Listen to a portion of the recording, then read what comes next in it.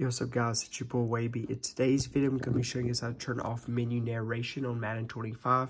So menu narration can be really annoying, if you accidentally have it on. So what that is, like, let's say it goes over something here, it'll say Ultimate Team, Franchise, Superstar, Quick Play. It'll just keep doing that when you go over certain text and stuff. And some people, may like this and you want to turn it on, which I'll show you how to do that too.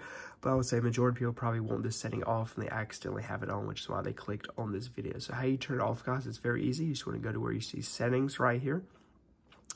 And then in these settings on Madden 25, you want to go where you see crossplay.